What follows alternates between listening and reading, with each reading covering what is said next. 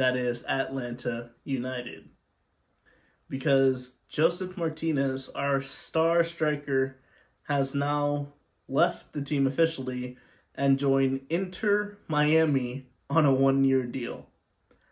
And Atlanta United only play Inter Miami once a year down here at the DR Drive Pink Stadium, and I'm going to attend that game this year. And I can tell you, last season, I was really hoping to see Josef Martinez play in that game. Unfortunately, he got injured. This year, if he can stay healthy, I'll be able to see Josef Martinez. It will just be on the opposite side of the team. But what is going on with this club? Like, for real, what is going on with this club? Josef Martinez, the last of Tata Martino's great signings, Miguel Almiron, Hector Villalba, all of these great players that played for us have officially left the club.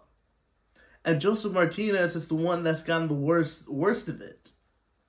He, and I believe it's not the president, it's the general manager of the club that basically is the one in charge of the moves. Him and Josef Martinez don't like each other. I think his name is Bocanegra, something like that. I don't really know. But he needs to be fired. Josef Martinez cannot get treated like that and not go out in a greatness of glory that he rightfully deserves for what he helped bring to this club. But nope, he had a year left. He's leaving early. I'm not even sure we're getting a transfer fee because I think we just terminated his contract, and then he went to go sign for Inter Miami on a 1-year deal. And you know what's the funny thing? If Josef Martinez had a problem with the general manager of the club, and he goes to a rival that's in our conference, what do you think is going to happen this season? Every time he plays us, he's going for goals. And he's going to celebrate against us. And I'm going to be honest, he rightfully has he has the right to celebrate. Because the way he got kicked out of the club was just unnecessary and unwanted. I love Josef Martinez. If I hadn't gotten an actual official Atlanta United jersey, he would have been my second one. And I know that's saying a lot.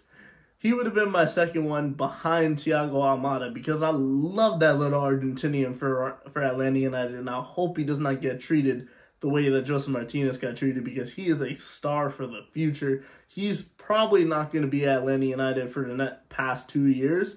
I wouldn't be surprised to see him last past this season, MLS. And considering the way the MLS season went for us this past season, I don't really know what's to be expected for Atlanta United because we were a team last season that should have made the playoffs, didn't make the playoffs, and the coach was just playing some players just for the fun of it.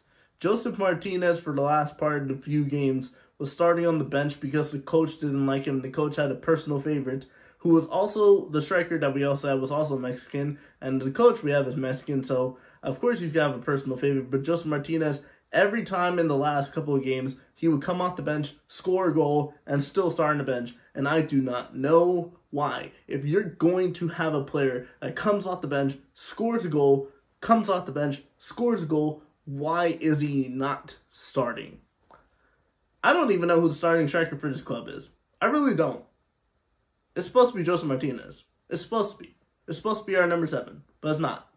And I've heard we've been trying to hijack a player from Celtic. I don't really know if he's even a striker. And to be honest, I don't really know if I'm going to watch this club this season because Thiago Almada is going to be the only reason, because we even sent Gerard Moreno on loan. So this club is literally just trying to blow itself up from the inside. And I really just don't know what to expect when it comes to this club. So, I mean, I'll go attend the Atlanta United versus Inter Miami game that will be taking place down at the stadium, and I believe it's going to be in May. I'll definitely be going to that game, and I'll definitely show you some footage that I got at the game. But when it comes to the season, I have no expectations for Atlanta United. I expect us to finish towards the bottom. I do not expect us to be battling for the playoff spots because we've lost a lot of our good players We're not going to have Moreno. We're not going to have Josef Martinez. Thiago Almada's going to have to be one of the best players this season in order to lead us to the playoffs. Ezekiel Barco's on loan at River Plate, but I'm pretty sure he's going to get bought. And we have to recall Tyler Wolf. We have about 5 goalkeepers. I don't really know why, and they're all old. They're really all experienced. Why can't we get a young goalkeeper, at least 24, 25, that can help us towards the future, instead of an old one that, yes, brings leadership and brings maturity, but still, we need a young goalkeeper to develop in the future, because I really just don't know where the future is for this club. I really don't. Atlanta United won the 2017 MLS title. Since then, everything has gone downhill. The minute things started going downhill, I'll be honest, this is when Tata Martino left for the Mexican national team.